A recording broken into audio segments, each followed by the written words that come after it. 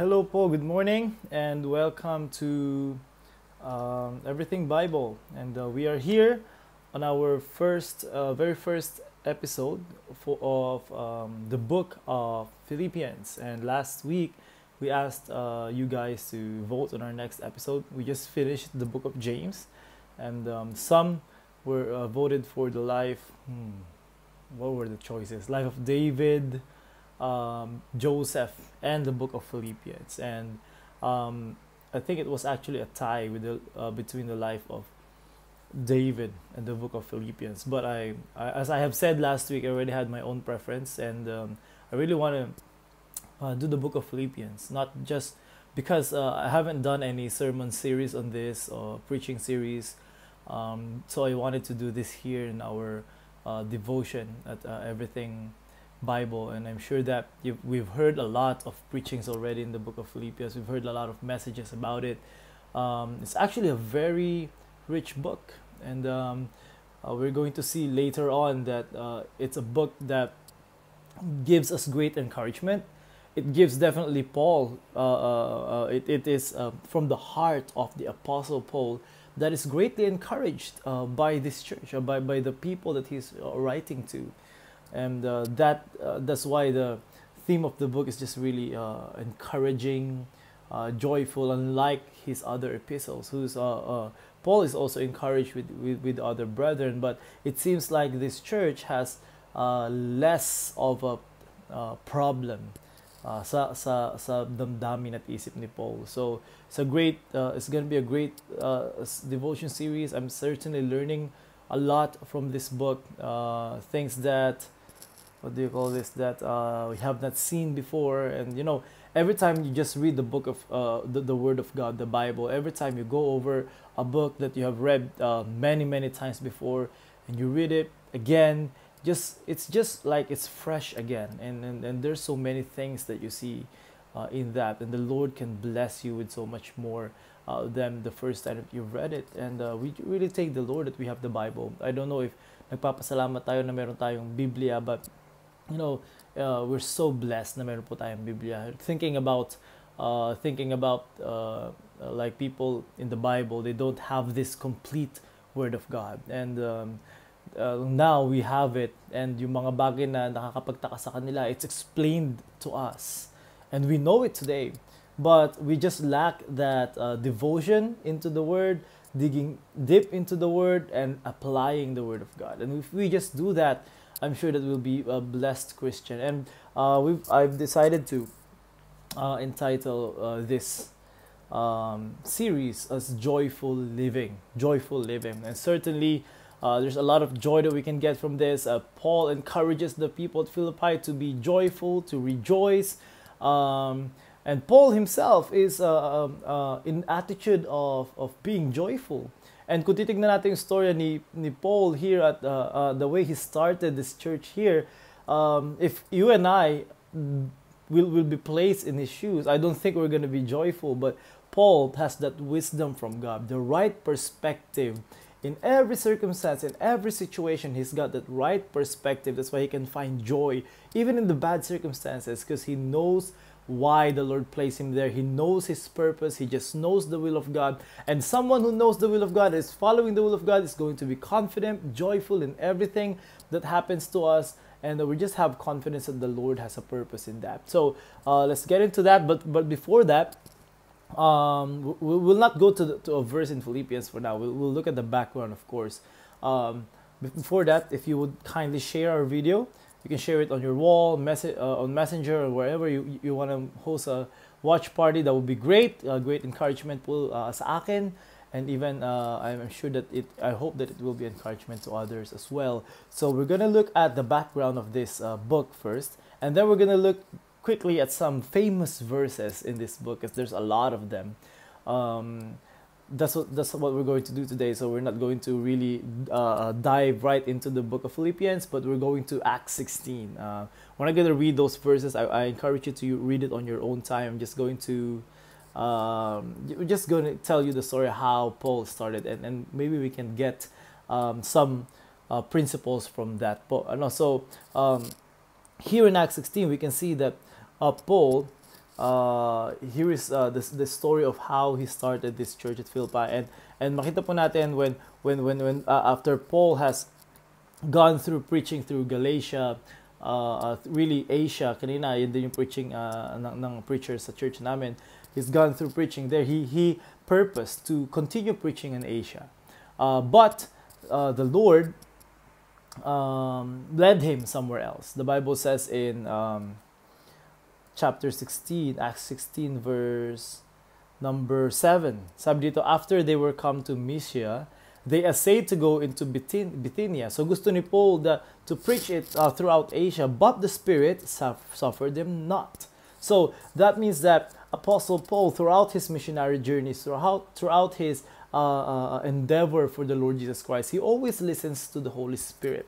Before he does something, before he goes to a place, he makes sure that it's the Holy Spirit leading him there.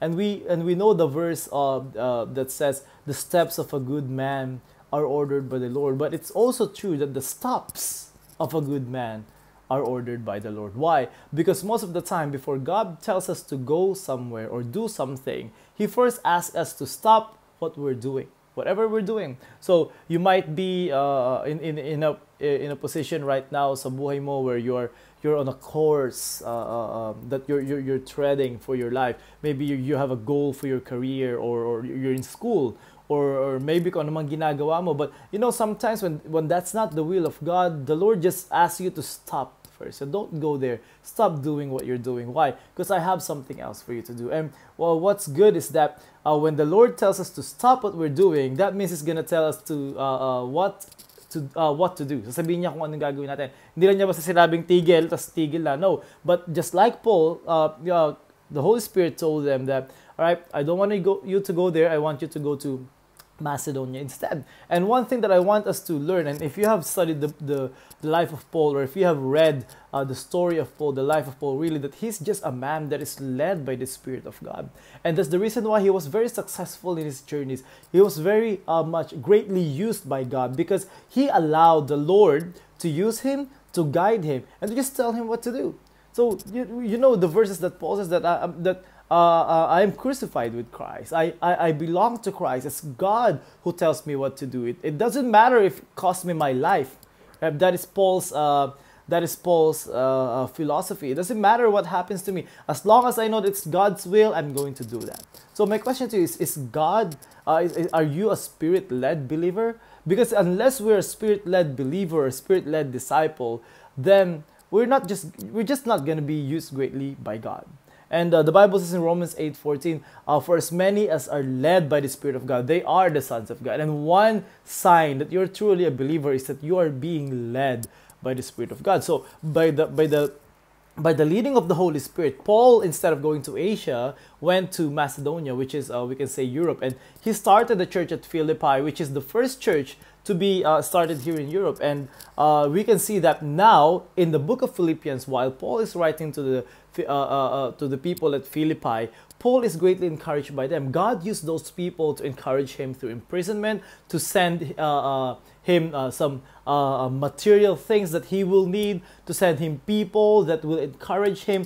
So this church that God commanded Paul to start, in the end, was a great blessing to him, and then in his life, in his journey, in his very bad circumstances. So God said, all right, the Holy Spirit told Paul, go to Macedonia instead, and God gave him a vision, the Macedonian call, that there's this sinner that needs Paul's help, and that is the purpose of Paul. Paul goes in order to preach the gospel. That's why Paul decided, all right, this is where God is leading me to go. That's where I'm gonna go.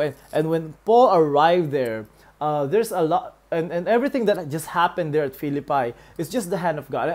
We cannot go into every detail because we're studying the book of Philippians. I just want us to get a background para po mas maintindihan natin where Paul is coming from in the things that he will say in the book of Philippians. So when he arrived, one woman named Lydia got saved. She was a businesswoman, but then she got saved. The Lord opened her heart, the Bible says in Acts chapter 16, and then He invited them to gather in her house. So the Lord used her, converted her, saved her, and then used her and her house in order for the first gathering to happen. And after that, not long after that, there's this a woman possessed who came and was saying all of these things. At first, she appeared. You know the story. If you don't know, read Acts chapter 16 and so on.